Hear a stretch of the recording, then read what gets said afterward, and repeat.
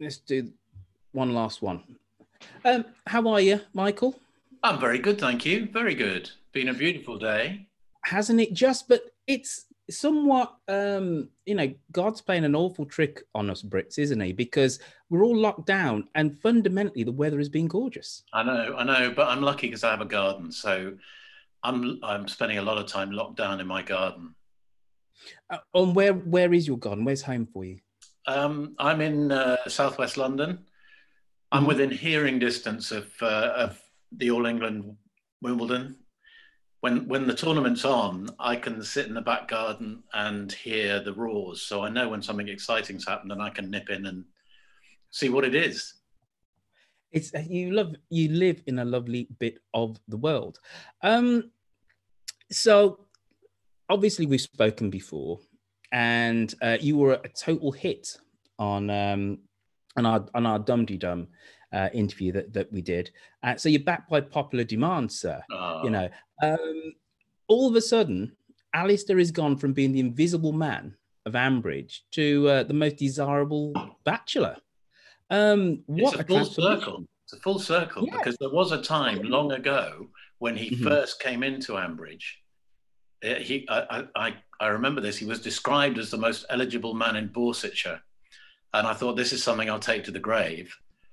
Um, and yeah, then it all sort of changed, didn't it? I'm sure we'll go into that, but it's these cycles happen. It's the nature of soaps in a way. I think that characters tend to get used a bit according to what the storylines need. And so characters change quite quickly, as I'm sure everybody knows who listens and watches other soaps. Um, and yeah, I mean, yes, it's been nice that he's bloomed a little in the last couple of years. Has resurgence obviously before Shula gave you the heave ho? There was word that you must have been told that that was going to happen. Probably not. I No, mean, you weren't depends what you told. mean by you were probably told. No, I mean, most of what we hear is when we open the scripts. Is when we get the script sent to us. Occasionally that's different. The Jim storyline last year. The three of Mhm. us, Jim, Jazza, and Alistair, well, the three actors, were taken into Jeremy's office to be briefed in what was going to be coming up. But that's the first time in 22 years that I've had a conversation about storylines before. Well, a formal conversation about storylines. Occasionally, Really? someone on the floor, one of the producers, will sort of say, "Oh, well, such and such is in the pipeline." But more Mhm. often than not, you get a script and there's sort of indications. I didn't know, it was very obvious that the marriage was on the rocks, but I had no idea where it was going. Even as we were doing the scenes with Mhm. Shula putting a foot, saying, "Right, that's it, you're off." I didn't know what was going to happen next. But if you genuinely didn't know what was happening next, I think surely then Michael Lumsden, the actor, must have had a certain amount of trepidation. Did you think, well, you're going to be for the heave ho? Yeah, it's a possibility. It's I mean, it's something we live with. I have seen other actors be written out of the Archers, where they didn't really know until pretty much when the scripts arrived. Occasionally got a phone call a day or two before that. Mhm. So yes, if you've got a storyline where suddenly there is a clear path which might mean you're leaving, yeah, you think about that. I think without anybody actually telling me what was going to happen next, I think I did get a few sort of little nods and winks that Mhm. the plan was not for Alistair to leave. But I've also seen incidents where people have been given the plan, and then maybe it's ended up taking another route, and the plan has ended up being quite different. So yeah, it's you're never quite sure. And it must be made even more kind of uncertain when you have a different regime, a different kind of script editor, you know, and they're going to have different thoughts and feelings about the whole direction of the whole show.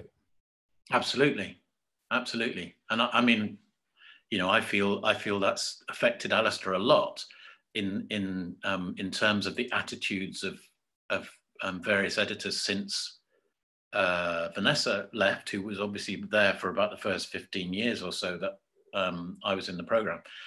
And I mean, the best news for me is that Jeremy, who's running it now, is particularly interested in the character. And I mean, if not the character, then he's particularly interested in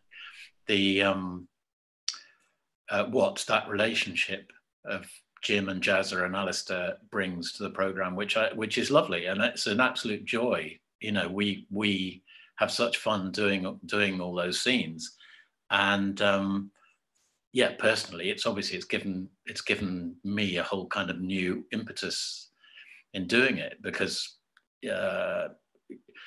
suddenly having all those different energies coming into my life as an actor within the program has just been lovely. So be honest, right? You know, you were. I know you're gonna ask me difficult questions, aren't you? I'm not. This is a very easy one. Obviously, you were Ambridge's forgotten man for years. You know, you were literally just were like a voice off. You weren't ever quite a silent, but after you had that brush in with gambling, it almost felt like you were silent. And then all of a sudden you said horse paintings. How does it feel now to be Ambridge's sex symbol? Oh dear, if only. The point has yet to come where I feel that. I'm enjoying listening.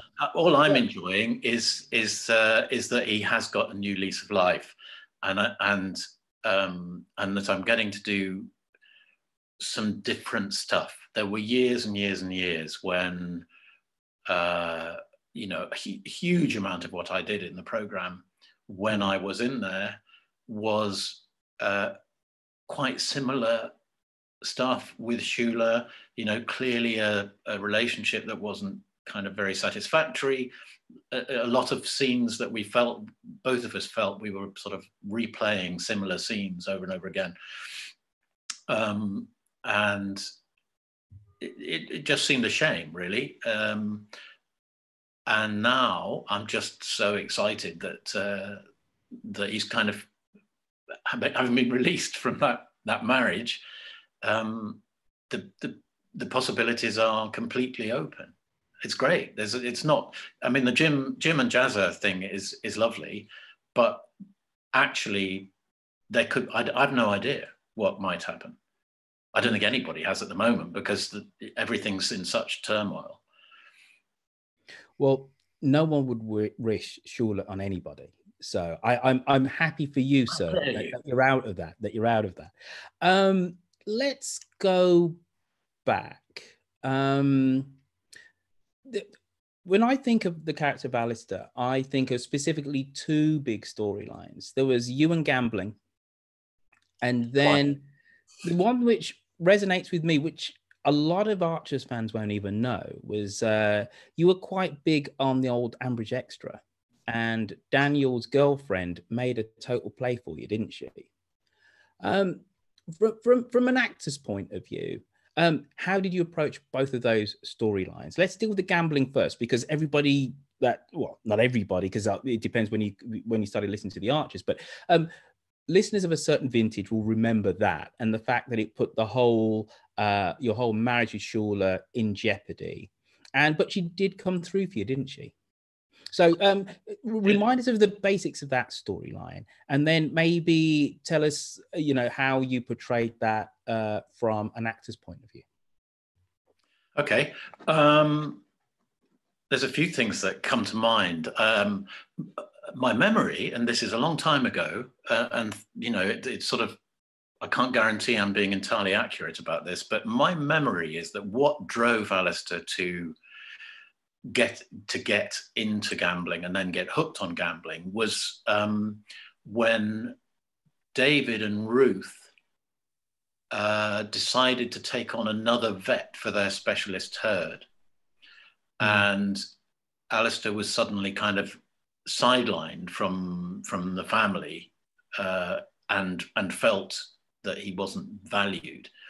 And that reminds me, you talked about earlier about how does it feel when you don't know whether you're going to be, is the storyline going to maybe take you out of the program or whatever.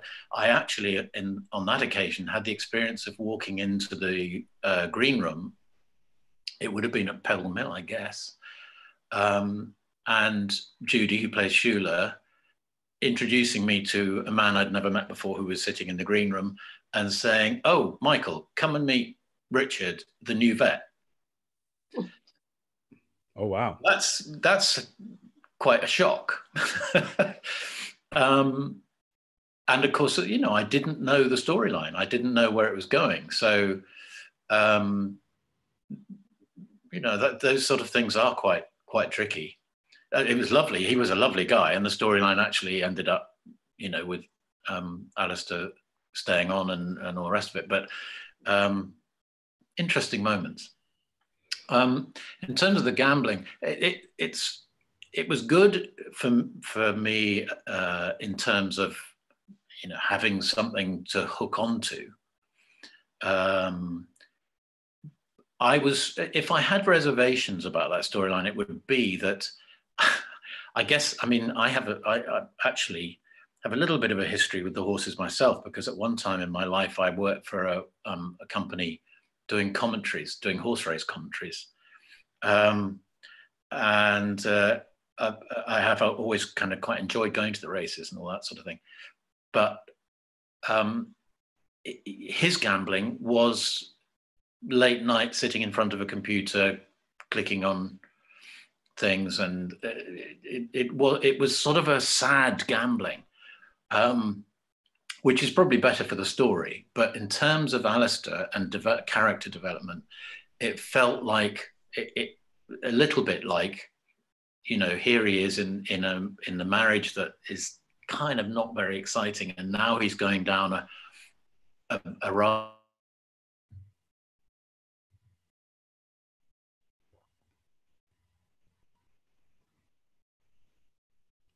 Oh, Michael.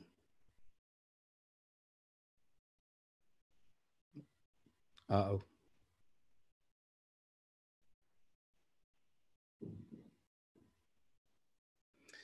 I'm guessing that everybody can still hear me. Just nod your heads if you can still hear me. Yes. All right. Thank you, Erica. Thank you, Eleanor as iPad and Dave Harding. Let's just see where we are with Michael. Did you lose me there? Oh, yeah, we did. There you go. But you're back. So chatting away. Yeah. If you rewind 30 seconds, and I think we'll be fine. Okay. I was just saying it was. I think part of the problem was that actually it's quite hard to dramatize sitting in front of a laptop gambling. Mm-hmm. You know, the actual act was not very dramatic. It was, you know, I can remember scenes where Shula would come in and find him sitting at the computer. And we used to say, well, how do we actually let the audience know that this is what you're doing and that maybe you've been doing it for hours? And actually the sound of somebody clicking the return key on a laptop is not all that exciting. So there we go. That was my sadness about that storyline. That it potentially felt like it could have been dramatic in a different way. It was only dramatic in that it created tension in the marriage and all that sort of thing. But the actual what I was doing didn't feel very dramatic. Do you think that your separation, then divorce from Shula, was, you know, with the seeds were planted back then? Because even though she came through for you and said, yes, we're going to remortgage the stables, you know, to pay off your gambling debts. If I'm remembering back, there was a time when, you know, things did seem in jeopardy. It wasn't necessarily the case that she's going to, you know, come to your rescue, so to speak. Or do you think this is just something which was more the whim of the new story editor, and he said, But it's curious because you mentioned that Radio 4 Extra story. Yeah. We've both, Judy and I, found it very, very strange that we did that whole story where Daniel's girlfriend became slightly obsessed with Alistair and followed him around and became sort of worked for him, and then started to behave inappropriately and eventually get him to almost behave inappropriately. And the marriage almost broke up then in Radio 4 Extra. Mm-hmm. Alistair, you're right, because she Shula threw him out. Yeah. In that storyline. But that storyline was never referred to in The Archers. There was no, until some years later, when there was a few passing references to it, which I thought was slightly odd because the storyline hadn't happened in The Archers at that time. It hadn't been mentioned in The Archers. So anyone who was a regular Archers listener and didn't listen to Ambridge Extra wouldn't have known what those references were about.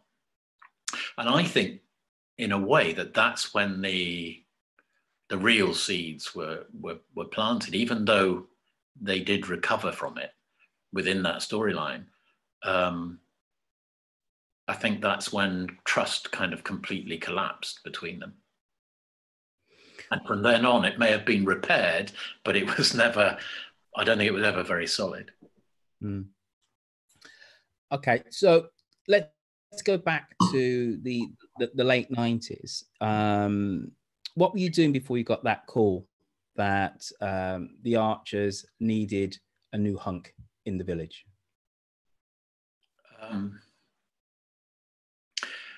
I don't remember exactly what I was doing. I was doing quite a lot of radio in Birmingham at the time. I used to do quite a lot of those epic, I think it was Monday nights, might have been Sunday nights. Mm-hmm. And Radio 4 would always do a sort of 2-hour full-length radio play. And we used to do some fabulous, it's the great thing about radio, you can just sort of, we did plays set in the Crusades. I played medieval troubadours, and it's so great because you don't have to sing. They just play someone else's voice when it came to the singing bit. And I didn't have to do silly miming or anything because the audience just hear the voice. And I used to absolutely adore doing those. Do you feel more comfortable doing radio work as opposed to visual? You know, where's your comfort zone as an actor? Well, we've had this conversation before, and my comfort zone, I absolutely adore radio, and it probably is the most comfortable place because it is quite joyful to do radio. I don't know why. I think it's possibly because it's not that it's not stressful. You still have to, when the green light goes on, you've got to be on the ball and you've got to get it right. And time is usually very short. So there is a certain amount of stress involved, but the fact that you don't have to learn the lines, particularly with the Archers, where you're with chums, you get together and you're meeting up with your pals. Mm-hmm. It's just a great pleasure to do it.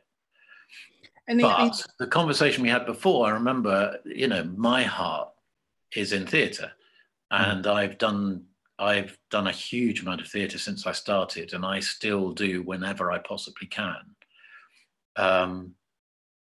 because that is stressful, but it's also what it's all about. That is, for me, that's why I became an actor, and it still is why I want to carry on.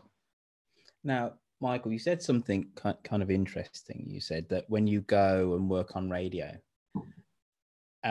you feel like you're with your chums, with your pals. Is that honest? You're going to say, are there any people you don't get on with? Oh. Far be it from me to so telegraph my thinking, sir, but well done. Well done.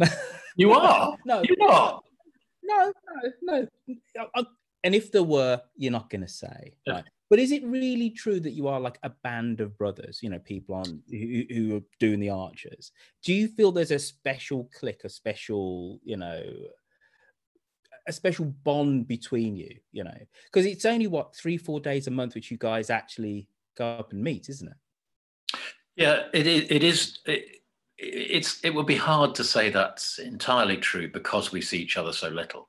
Mm-hmm. Because you only see the people in the particular episode you're recording, and maybe you cross with the people who've just finished recording and the people arriving to do the next episode.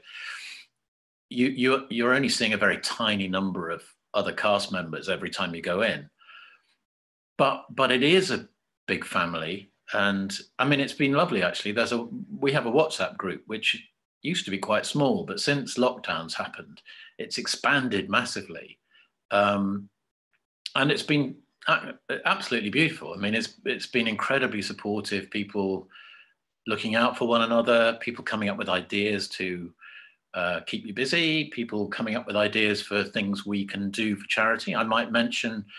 I've just read 1 minute or so of Alice in Wonderland for to help raise money for the NHS charities. And something like, I think, 150 voice actors have recorded a minute each of Alice in Wonderland, and it's being released in 5-minute chunks. I'm trying to remember what the website is. I think it's Wonderland Challenge. But I think on Monday that's going to sort of go live and a lot of Archers actors have done that. And that came through the WhatsApp group, actually. One person knew about it, mentioned it on the group, lots of other people got involved. No, that is absolutely true. And there is there's definitely a bond. And I asked Charlotte the same question, right? And this is a little bit, I was going to say indelicate. I don't know if it's really that indelicate, but obviously you're an actor of some vintage, sir. You know, it's you've been on the show for for 20 plus years now. You've done theatre, you've done TV, radio, etc. Technically, who's the most accomplished actor? Who do you actually admire the most? You know, who hits their lines and can, you know, and kind of really take direction from the director the most? Who do you go, you know what? You're doing good work there. Who do you say? You're now talking about Archer's cast, are you? Oh, yeah. There is no other world outside of Ambridge. Right, okay. Other than the Marvel superheroes. Well, you spoke to Charlotte about this, did you? Because you must remember you've asked me this before, and I think I said Charlotte. There's any number of people I could answer that question to. I think there's just wonderful people in this. And the thing about radio, I used to work a lot with the director at Pebble Mill in the old days, and he once said to me, will you speak to this journalist who's coming in today he wants to talk to one of the actors about working in radio. And I said, well, I haven't a clue what to say. I just do it. And he said, well, the thing about good radio actors is they have to be quick. You have to be able to read something on the page and make it sound like it's not on the page. And if you're not doing it right, you've got to be able to adjust very, very fast because there's no time to mess around. And I think there's some people on the Archers are just wonderful. Charlotte, I think Susan is a work of art. I just absolutely, when I hear it, and you know, she's a professor or something. I mean, I don't know exactly what it is, but she's an incredibly bright, intelligent woman, and she presents Susan. You never question it. You never. I hear it, and I don't think of Charlotte. I think of Susan. I think that's brilliant. Then on top of that, there's all that thing that I think we've also spoken about, which is when you first come into the program and you hear, you hear voices in the green room, and these are voices, you know, like everyone else who's been brought up in a Radio 4 family. It's these are voices I've grown up with, and that is still it still gives me a frisson, you know, 23 years down the line or whatever. Sometimes just hearing those voices and being in the same studio. Are you really aware that you are really part of the whole kind of tapestry of this kind of institution now? Do you feel like you are? Yes, it's a curious thing, isn't it? Being in something like the Archers, because you are, you know, it's very rare. Here I am talking on screen and people seeing, but for the most part, you are invisible. You're not seen. You're heard, and that, I think that's a great thing. I think we, again, I think I talked about this before, but my partner used to be in a TV soap, and extraordinary, the imposition. No, I'm sure lots of people like it, and I'm sure there are lots of people who seek it, but there are also plenty of actors who actually kind of like to have a private life, and during that period we didn't have a private life really, because everywhere she went people were whispering and heads turned, and she found that very uncomfortable. And I must say I'm very happy with the anonymity of being in the Archers, but also very proud of being in it. And I love the fact that when you say, are you aware of being part of an institution like that? God knows I am, because as soon as you know, it's mentioned in any kind of a setting, there's always someone, if not quite a few people, who are very excited. And I mean, I've had people literally stop breathing and say, you know, not say it's too much, I can't speak, because which is bizarre, but you realize how much it's a part of people's lives. And you can't, you know, of course I do, of course I realize that, and of course I realize, you know, it's a fantastic thing to be part of. Well, we need to take a pause, sir, because there's two reasons why people turned up on a Friday with the sun blaring outside, you know, blazing outside, and they're indoors. It's because they want to see you and hear you, but also they want to be part of the Dum-de-Dum quiz. All right, so we're going to go on to our Dum-de-Dum quiz now. Everybody, you know the drill. You've got to get yourself pen and paper, or pencil will do, marker, anything, a bit of chalk if you got a blackboard, and we're going to play the Dum-de-Dum quiz. Now, first off, it's the picture round. Now, this is an Archer's thing or person. It's an Archer's thing or person. What do you see here? We see a handsome man. We see a creature with wings and a vehicle of some sort. That is an Archer's thing or a person. So scribble down your ideas. Michael, feel free to play along, sir. Yeah. Aced this, by the way, so no pressure. But she's a doctor. You did say she's proper clever. Second one in the pitch around. What do you see here? Bit of a scene where people are in their Sunday best, and I don't know, some kind of letter business over there, over on the right. What do you see? This is an Archer's thing or a person?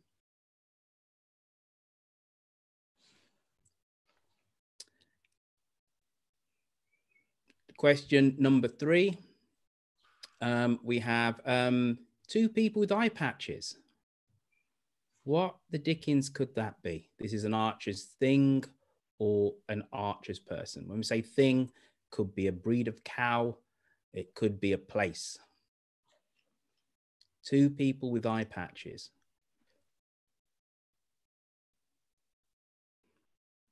This is the last one in our pitch around. Here we go. A couple of royals on the left. And then, I don't know what's going over there on the right.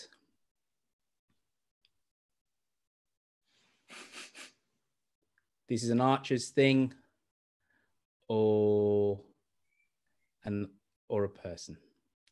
Okay, that's the end of the picture round. And then we're going to go on to our Alistair Lloyd round. It's our cricket playing bet.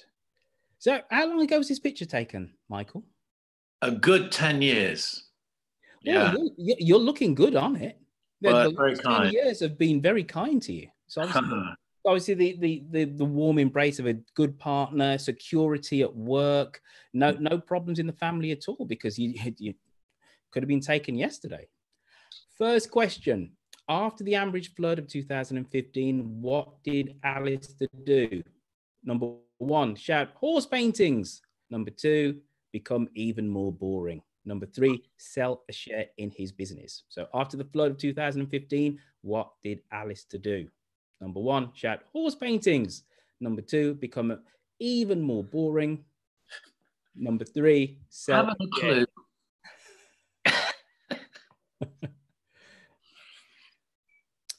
Question number 2, folks. After his marriage to Shula broke down, Hunky Al had a night of passion with Lavinia Rafferty.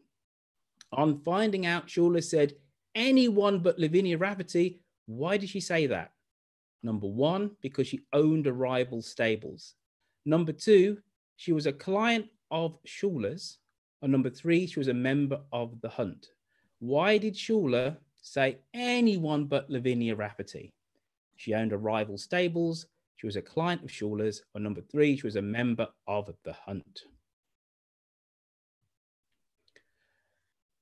Daniel's girlfriend, tried to snog our Alistair. What was her name? Was it number 1, Erin? Number 2, Chardonnay? Number 3, Tabitha? That's a cheat, because that's an Ambridge Extra question. It is. It's a deep dive. It's never been in the Archers. It's a deep dive, sir. Yeah. So Daniel's girlfriend tried to snog our Alistair. What was her name? Number 1, Erin. Number 2, Chardonnay. Number 3, Tabitha.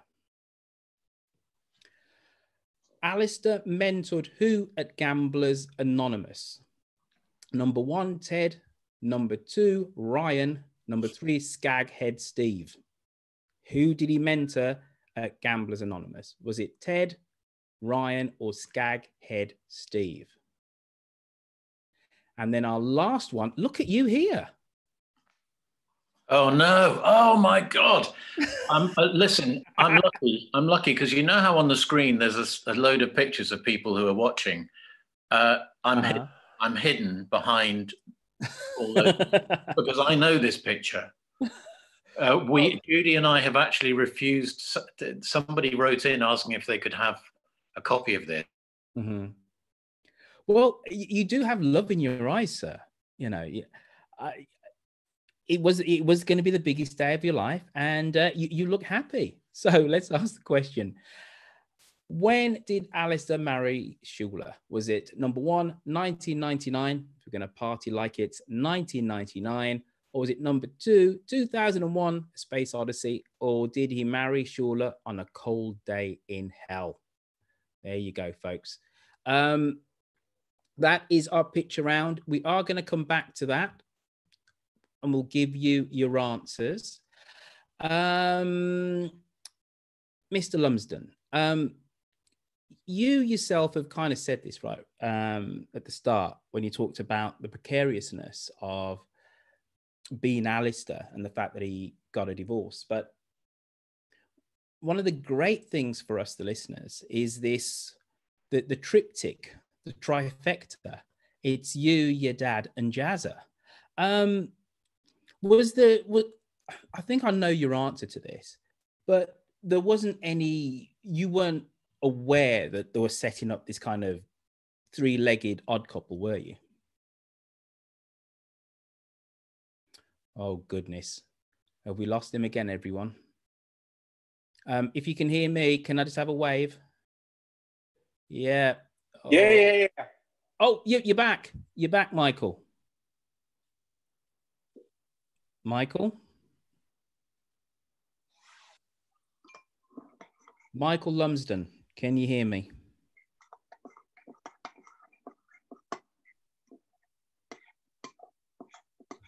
let's mute you, Chris. We can hear you. Yeah, you're looking at me going, oh, you can hear me, Roifield. You're stirring away, sir. Well, until we get Michael back, I suppose I best speak to everybody. Lovely to see you, Dusty. And we also have Red Agnes and Mandy Belshaw, Andrew Horn, as I live and breathe over there in is it Surbiton? Yeah, you're nodding. Mia Fox in Newcastle. Hello. Philippa, my new best friend. She's there. You go. She's waving. These are only people who I recognise and stuff. So Jane Curzon over in the corner there. Yeah. Hello, Megan, Eliza, Scott, and we've got. Oh, hello, Christina. You're in Norway, aren't you? Yeah. You're waving. Let's see who else we have here. I feel like a proper radio DJ here, trying to fill until we get Michael back. Hello, Pat Brown. You really helped us out, Pat, on the test recording that we did. Danielle, hello. Quickly going through this. Hello, Adam, who also helped us out on the live recording. And Audrianne is over in Alameda, which is right next door to me when I'm in Oakland or in Vallejo in California. Now, Michael has just logged back on, and I'm going to find him and unmute him. And Michael. Hi, back. Hello. No idea what happened there. I think it's probably that I just wanted to avoid having to answer the first 4 questions. I think you need to put another penny in the meter. Well, you've already put another penny in the meter, haven't you? Because you're back. So, yeah. So well done. Well done. That was it. The dynamic trio. One of the things which the Archers, I would say, hasn't been brilliant at is male relationships in the last, I don't know, let's say 20 years. It's interesting speaking to Charlotte a couple of weeks ago. Well, on the show on Dum Dee Dum, I made the point of saying that if you listen back to old episodes about 1975, a lot of them I think are bordering on unlistenable to modern ears. The way that the delivery, the direction, etc.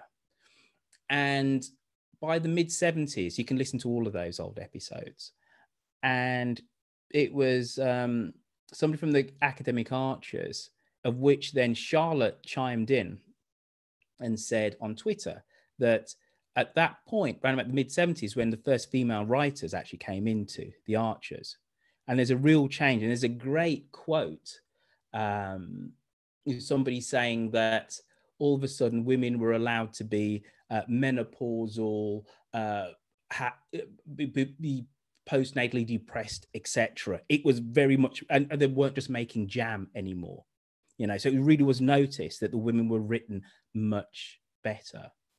And I would say that one of the unintended consequences of that was actually male relationships were a little bit kind of 2D. At least they have been in the last 10 years. And it's one of the reasons why the three of you is so lovely to hear. How were you for you, the actor, are you really very conscious that there has been this real change in not just in the amount of lines that you're getting, but also with the resonance? You're not just playing somebody's partner anymore, are you? You're not just Shula's husband who's the odd occasional grunt.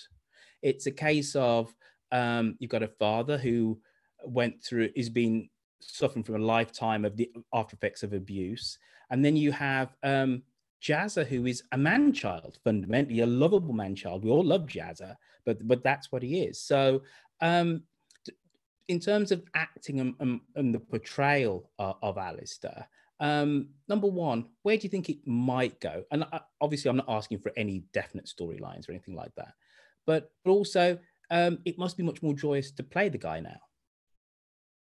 Oh, absolutely. There's quite a lot of things you've mentioned there. You know what? It was the wine. I didn't know where I was going with it. You don't know where you're going. I don't know where I'm going. Again, you're sort of suggesting maybe I know where the storyline's going. I haven't the first idea. All I know is that as I said before, that it feels now like there are all kinds of directions it could go in. I'm not in any rush for him to find new love, mainly because it's kind of soap death. It's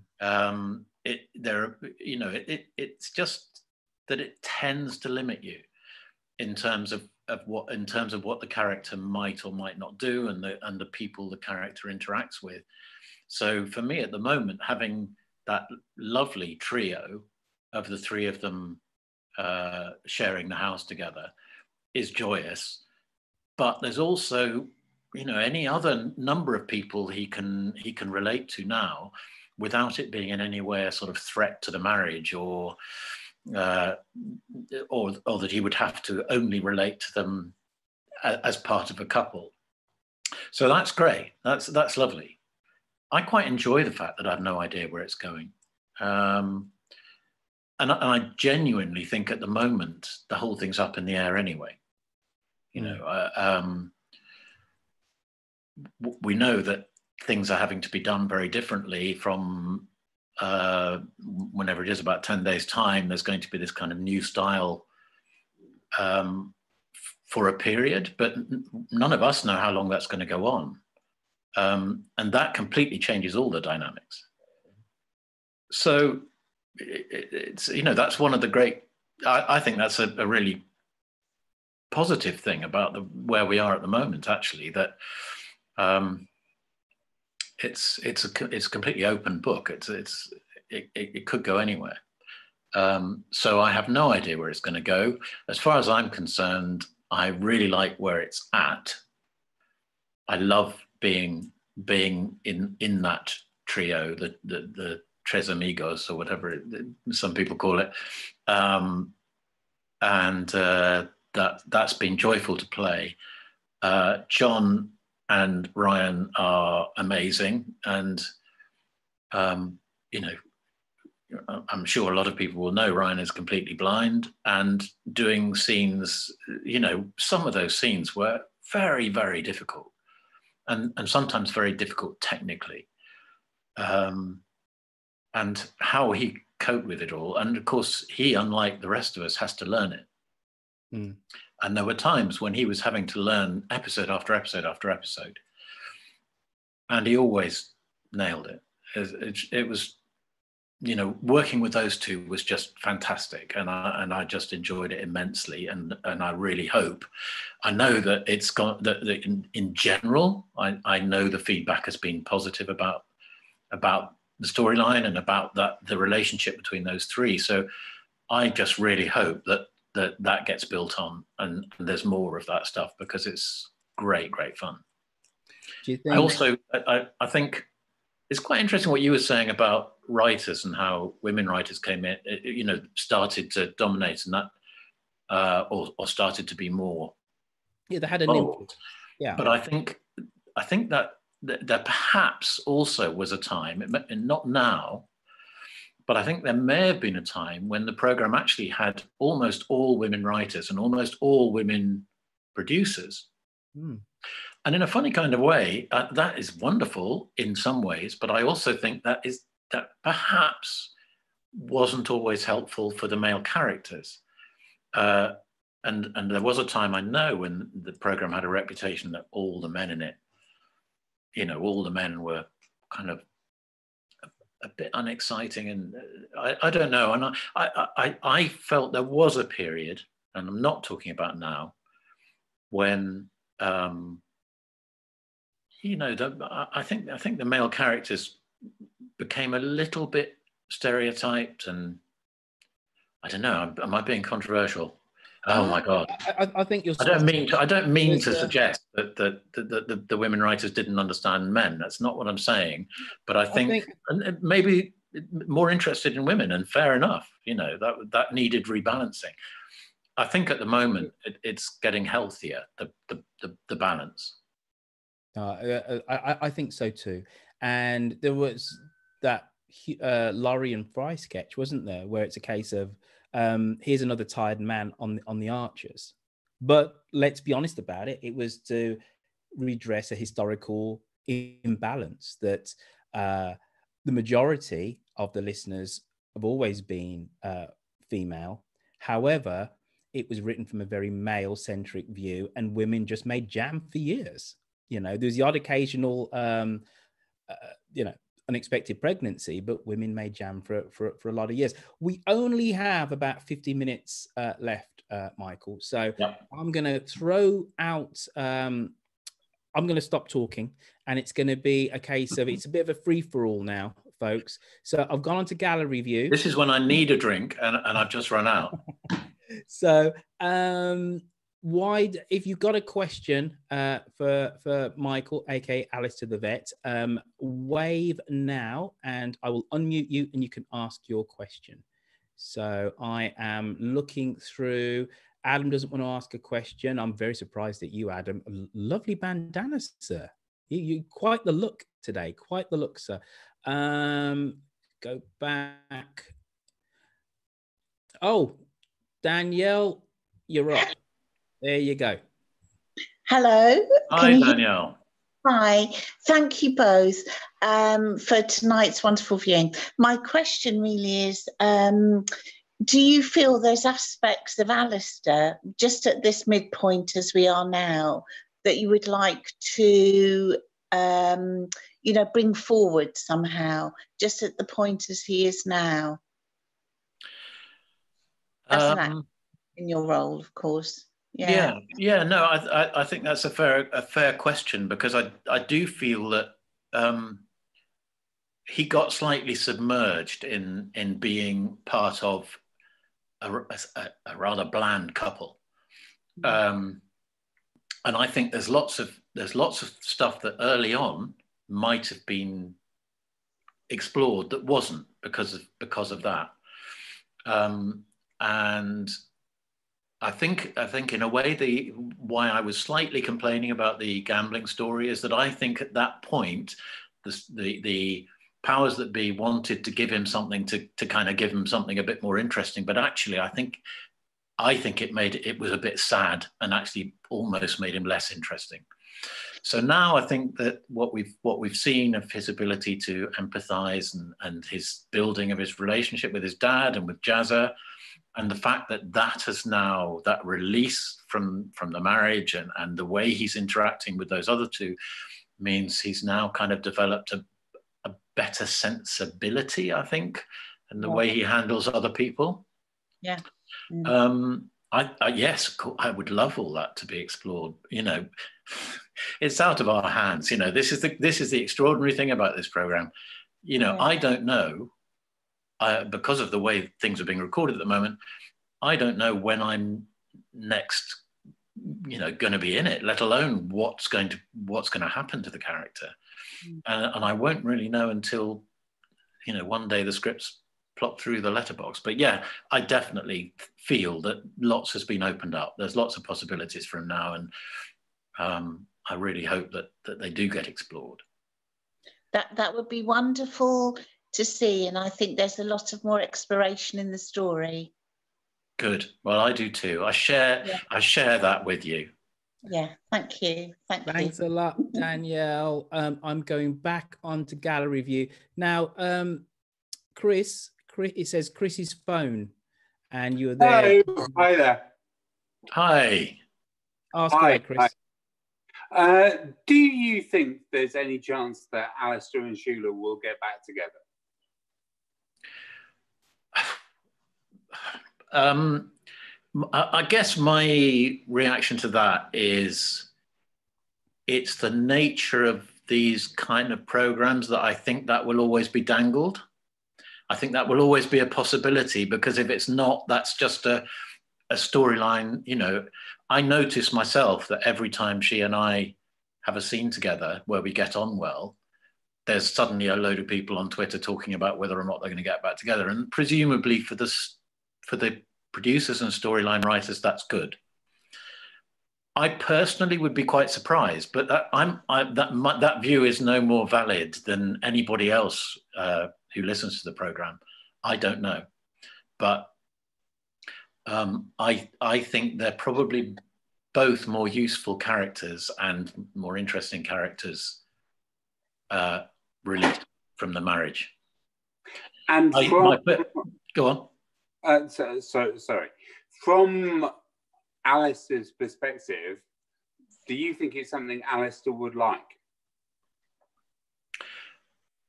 I think that it would have been in probably the first year, 9 months or a year. I don't think it is now. I think he's discovered a new life, and I think actually he would now see it as a backward step. He would see that. I'm saying all this. I can say this, and next week I might get a script through the post where he's desperately wanting to get back together with her. So we are the tools of the script writers and the storyline creators, and we just have to go with whatever the flow is. And it's not always what we would choose. So that's my personal feeling, is that he wouldn't be feeling that would be a good move. Cool. Thank you. Quickly jump in. Rosie McGlynn, you were shaking your head saying, oh my God, no, I don't want him back with Shula. And by the way, that's a wonderful background you have there. So first off, what's that background? And then tell us why you were crossing your fingers when Michael said no, he wouldn't get back with Shula. Thanks, Roifield. It's the background to sort of the beach view in Portobello in Edinburgh. Mm-hmm. So it's looking out to Lomond. So it's up in Scotland. Just a few days ago, we've had some wonderful weather, and I'm very lucky to live here. I think that what we've seen with the Jazzer, Jim, and Alistair relationship has been an amazing tripartite, supportive, really awe-inspiring relationship, and it's given many of us a huge amount of joy and some tears along the way. And I think that even though Shula has played her role in being a support to the whole process and being there for Jim, basically Shula, is going to be off on her attempt to vicarage journey that's probably going to fail because of her massively contradictory and pessimistic personality. But I think that Alistair just is such a wonderful guy, and I think it's lovely to see him just being there for his dad. And I think that Jim, Alistair, and Jazzer are an ideal friendship relationship that a lot of us can aspire to. And I just hope that they carry on being there for one another. But also, just really quickly, Joy Horville will not be any kind of romantic partner for anyone. But she will. You were about to suggest her. No, but she and Jim can be there in Madge the Midget saving Kirsty. Someone's got to get in there.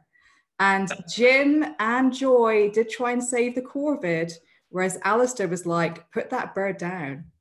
So I would say that there's a bit of a simpatico between Joy and Jim. Wow. Wow. You mean Joy could be my mother-in-law? Only in a physical type situation, Alistair, Michael. Rosie, can I just say that was a masterful question, and I like the way that you built the whole thing up. Do you want to do my job? Because Roifield, as Rosie was speaking, I was thinking, I'm sort of hoping there isn't going to be a question here, because you've just kind of said all the things I would like to say about that relationship and about Alistair far better than I could. So thank you. That was great. That was very nicely summed up. And I'm just trying to get my head around the fact. Sorry, is that actually what is behind you? That's not a picture. No, so it's a picture of. So it is a picture. Thank God. No, I'm actually not on the beach spiritually. In a window, maybe. No, so it's I'll move away. So it's a picture. So I live in Portobello in Edinburgh, and that's a picture of a little boat crew out on the Forth, and the hills behind are the Paps of Lomond. Apparently, it's towards Fife anyway. I couldn't actually. You were covering the boat. If I'd seen the boat and it wasn't moving, I would have known it was a picture. I thought the waves would move as well, Michael, but I just, this is I'm looking at Friday evening. Sometimes it's not all that clear. It's a multi-channel experience, Roy. Don't be so mean. Yeah. Cheeky. Come on. Thank you so much. We've got time for one more question. So if anybody wants to wave, put their hand up. Nick and Neil, I'm looking at you two. You're looking around at each other. Hey, he's called us up. Yeah. How are you, gentlemen? Where are you at the moment? We're South Staffordshire, Codsall, just outside Wolverhampton. Oh, so just outside the Black Country, Yam land. Yeah, not quite though. Not quite. And how long have you been Archers fans? Oh, so I was listening when Justin was in the pantomime about 2 years ago. Okay. They don't even remember Alistair as the boring old character he used to be. No, so it's about 15, 16 years for me. Oh, right, okay. Oh, dear. I got him to listen eventually. I was introduced. All right. Well, listen, gentlemen, it's lovely to see you. Do you have a question? So I have probably a more light-hearted question. Oh, go for it. And it's probably an old classic, but Alistair accepted. What one character would you love to play in the Archers? Oh, my God. Good question. Could be male or female. Yeah. Susan Carter. Everyone wants to be Susan Carter or Tracy. It's difficult. I can't. It's never crossed my mind. Actually, isn't it funny? It's never something I've thought about. There's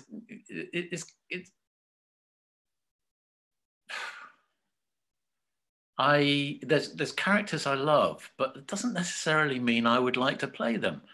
I'm happy. Listen, I've spent 23 years trying to get this one right, and I'm still working on it. So I'm going to stick with that, and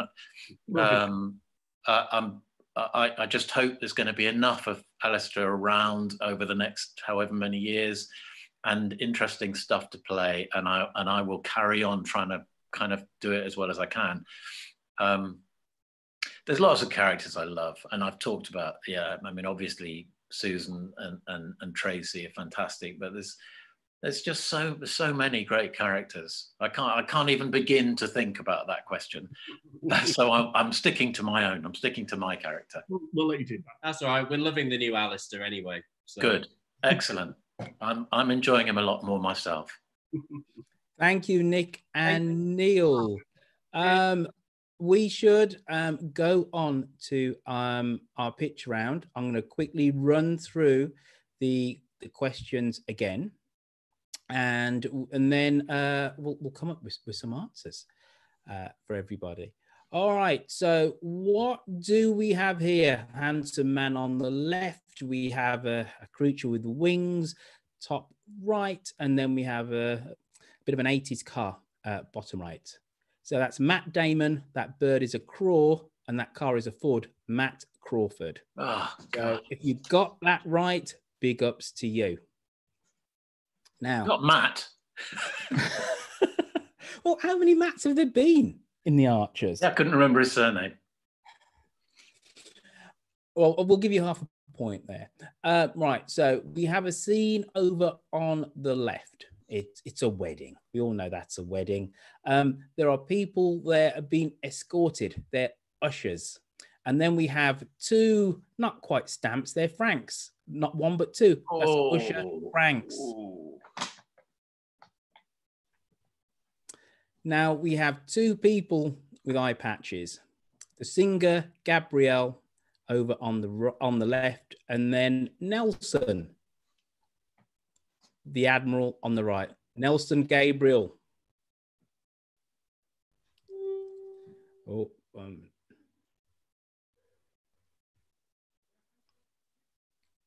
Has everybody still got me? Yep. Oh, all right. Why can't I move on? All right. Everything is locked up for me. Stop share. Let's get off that. You're with me, Michael? Yeah, I'm with you. I can hear All right, you. let's hope then that everybody else is still with me as well. Right. So what do we have over on the left? We have Prince Harry with his son, and we have Rabbi Burns on the right. Harrison Burns, Harry's son Burns. That's what we have there. And we're going to quickly just go through these. After the flood of 2015, what did Alistair do? Number 1, shout horse paintings. Number 2, become even more boring for a time. Number 3, sell a share in his business. He actually did all 3. So you couldn't fail there. Hang on a minute. But no, you've got exciting now. But I meant directly after the flood of 2015. But why did you say horse paintings, Alistair? You know what? I have absolutely no recollection of that. No memory of that whatsoever. I thought for a minute you were talking about that time when Shula decided she was going to do life drawing, and I couldn't recognize what it was she drew. That's quite recent, isn't it? No, horse paintings. You said horse paintings out of nowhere. But anyway, were you drunk at the time you heard this? Were you? You said something which approximated to the sound of horse paintings. It was all over Twitter at the time. Anyway, moving on, sir. After your night, after your marriage to Shula broke down, you had a night of passion with Lavinia Rafferty. On finding out, Shula said anyone but Lavinia Rafferty. Why? Because she was a member of the Hunt, was the next line. Daniel's girlfriend tried to snog you. What was her name? It'd hardly be Chardonnay. And it wasn't Tabitha, it was Erin. Alistair mentored who at Gamblers Anonymous? Can you remember? Can I? Yeah. Ryan. It absolutely was. It was Ryan, not Skaghead. I'm doing quite well on these ones. Apart from horse paintings. Hopeless. Skaghead Steve is a character from Tiny Tim. I recommend anybody, if you want to have a giggle, go to YouTube, type in Tiny Tim. He's a guy, a Mancunian guy. He rings people up, does prank calls, pretends to be a 3-year-old. He says, I'm 3 going on 6. And then he always talks about his Uncle Barry, who wrestles with his mum. And Uncle Barry is a friend, Skaghead Steve. So Tiny Tim on YouTube is utterly brilliant, very funny guy. When did Alistair marry Shula? Was it 1999, so we're going to party? Was it 2001, A Space Odyssey? Or was it A Cold Day in Hell? Which one was it, Michael? 1999. It was indeed. And we're going to get out of there and we're going to go back. There we go. We're back. So I'm going back onto gallery view. Thumbs up if you got all of those right. Oh gosh, look at you miserable lot. Come on, those were easy. Oh, Rose McGlynn, got it. Dave Harding's pushed out his bottom lip. Anybody else get those right? Was it just Rosie this week who got them all correct? Oh, MS, you got it right. MS, I'm coming to you, sir. You are an Archers fan of some discernment. Do you get out in the evening? Do you have a life? I do. I podcast them though, so I can go out in the evening and then listen in the daytime.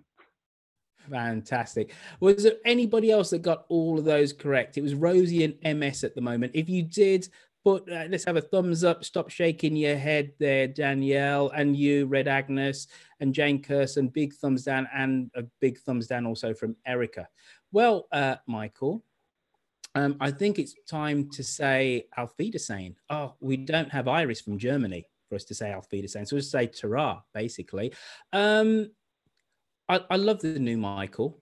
Michael, are you with us? Please say you're with us, Michael. Michael's gone again. He needs to put another penny in his meter for more Tinternet. All right. Well, what a way to end Dum Dum Live, everybody. I hope you've been right royally entertained. And next week, I forget who we have. It might be Kerry Davis, the writer. I think it is. Yes, I'm not looking at my notes. And also, you can see the red wine has been totally consumed.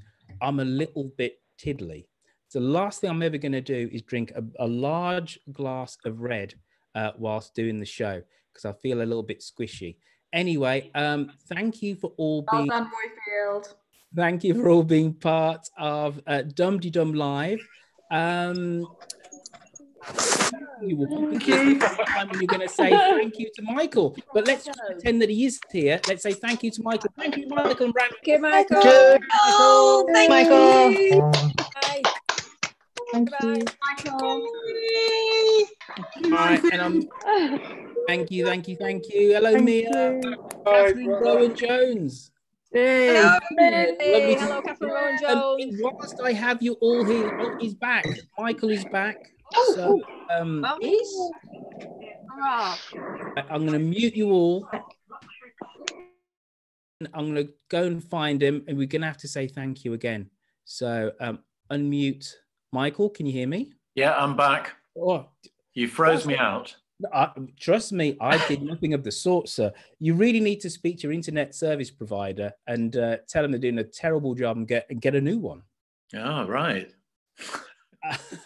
Well, we've basically said goodbye. So this is extras now. So I'm going to unmute everybody, and they're going to show you their appreciation for you allowing them to spend an hour in your company on a Friday. So you're unmuted all. There you go. Thank you, Michael. Thank you, Michael. Thank you, Michael. Thank you very much. Thank you so much. Thank you. Thank you so much. Lovely. There you go.